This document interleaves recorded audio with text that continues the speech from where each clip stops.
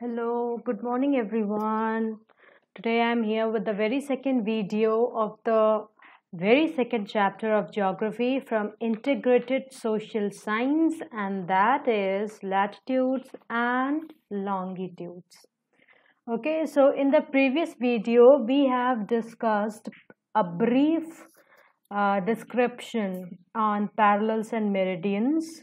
Like we have learned that the globe, which is a true representation of the earth, has two set of circles. Okay, one set are called parallels and the other set of circles are called meridians. Okay, so let us see which topics we have covered till now. So the topics which we have covered till now is the very first two topics, that is the introduction and a brief description on parallels and meridians.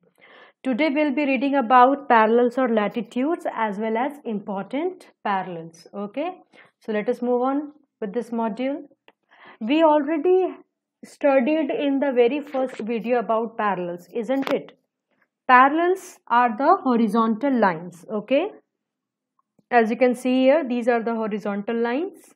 Okay, and these are the set of circles between the North Pole and the South Pole, and they are running from west to east. Okay, and these circles should be parallel to the equator. You can see here that the circles are parallel to the equator. Since these lines run parallel to each other, they are called lines of latitude or parallels of latitude as well. Okay, the as you can see here, all parallels are complete circles. As you can see here in the video, all parallels are the complete circles except the 90-degree as well as 90-degree south. Okay, 90-degree north and 90-degree south, because these are just points. Okay, the equator is the largest parallel. The equator is the largest parallel, and the length of other parallels decrease as one moves away from equator. Okay, if you will be moving towards the North Pole,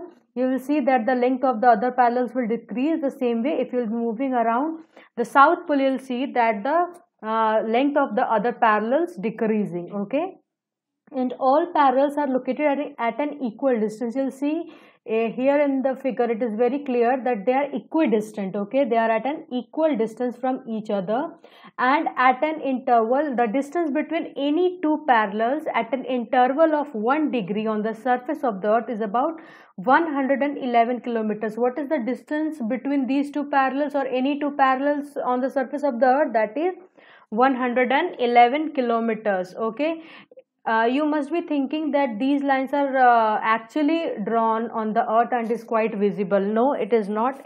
These lines are imaginary. Okay, so there are 90 degrees in the north and 90 parallels in the southern hemisphere. Okay, there are 90 parallels in the northern hemisphere.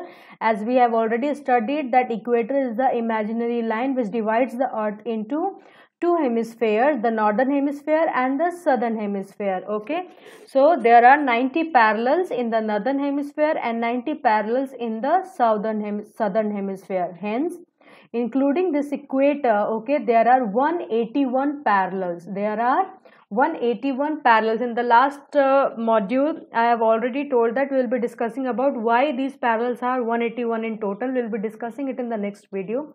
So here I am discussing this. Okay, there are 90 parallels in the northern hemisphere and 90 parallels in the southern hemisphere, and when we include the equator, okay, there are 181 parallels on the earth. Okay, the parallels near the equator are said to be in low latitudes. Okay, the parallel near to the equator, those parallels which are near to the equator are called to be in low latitudes, and the parallel those near the poles, okay, the North Pole and the South Pole are in the high latitudes, okay. The equator is the only great circle while other parallels are small circles. Okay, the equator is the only great circle while the other parallels are all small circles. So apart from these parallel lines, some parallels are quite important. Okay, they are very much important. As you can see here, the axis of the earth is inclined at an angle of 66.5 degree north to the plane of its orbit. We have already discussed this also in the very first video. Let us see, move to that video also. As you can see here in this figure, okay, as you can see here that the earth, the axis of the earth is inclined at an angle. As you can see here, at an angle. Okay, the axis of the earth is the axis of the earth. This is the rotation axis and this is inclined, okay, at an angle of 66.5 degree, 66.5 degree to the plane of the orbit, to the plane of its orbit. Okay, and this inclination of the earth's axis help us mark the following important parallels. Okay, let us see what are those important parallels. It is quite evident in this figure. Okay, the inclination of the earth's axis helps us mark the following important parallels on the globe. The very first one, you can see here, the Tropic of Cancer at 23.5 degree north, the Tropic of Capricorn at 23.5 degree south, the Arctic Circle at 66.5 degree north, and the Antarctic Circle at 66.5 degrees south. Okay, other than these important parallels, there are other important parallels also, which we have discussed in the first video. We used to take those as reference for describing the location of any place. Okay, and those important parallels are, the first one is the equator, which is also known as the Great Circle, okay, which is at 0 degree, the North Pole at 90 degree north, and the South Pole at the 90 degree south. Okay, so the axis of the earth is inclined at an angle of 66.5 degree to the plane of its orbit. This inclination of the earth's axis help us mark the important parallels on the globe. Let us revise those important parallels starting from the tip of the globe. North Pole at 90 degree, Arctic Circle at 66.5 degree north, Tropic of Cancer at 23.5 degree north, Equator at 0 degree, Tropic of Capricorn at 23.5 degree south, Antarctic Circle 66.5 degree south, South Pole at 90 degree south. Okay.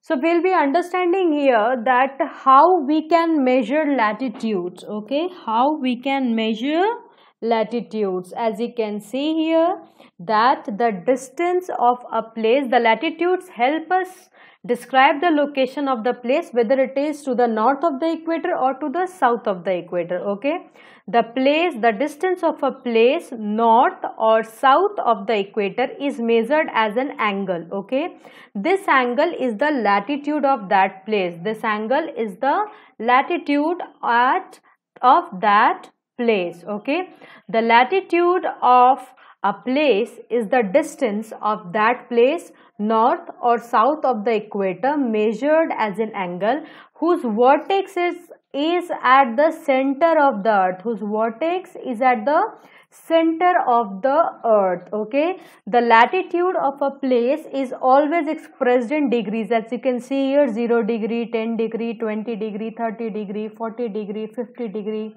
60 degree, 70 degree, 80 degree, 90 degree. And because these all are in the northern hemisphere, we will call them 0 degree north, 10 degree north, 20 degree north, 30 degree north, 40 degree north, 50 degree north, and so on. Okay, up to 90 degree north. As we have already studied that there are 181 parallels. Okay, 90 parallels in the northern hemisphere and 90 parallels in the southern hemisphere, including the equator. It becomes 181. Okay, so the latitude of a place is always expressed in degrees, as we know that there are total 360 degrees in a circle. Okay, how many degrees are there in a circle? There are 360 degrees in a circle. Okay, so it is, and each degree of latitude is divided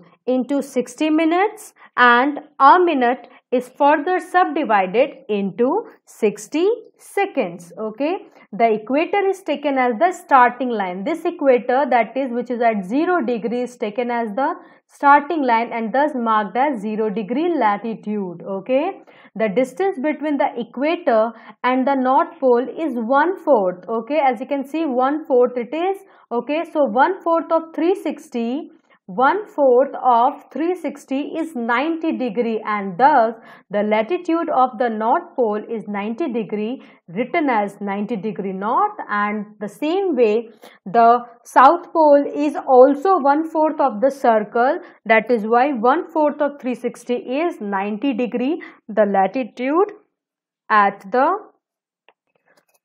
south pole is written as 90 degree south. Okay, while writing latitude of a place, the letter N or S is always added to the angular distance. Okay, if we are writing 10 degree to the north of the equator, we have to write it as 10 degree north. Okay, and if we are indicating 10 degree to the south of the equator, we have to write 10 degree south, 10 degree S. Okay, this indicates whether the place is in northern hemisphere or the southern hemisphere. Okay, this was all for today. In the next video, we'll be reading about the meridians, the heat zones, and how to locate places with the how to measure longitudes, okay, on the globe, and what terms are to be used.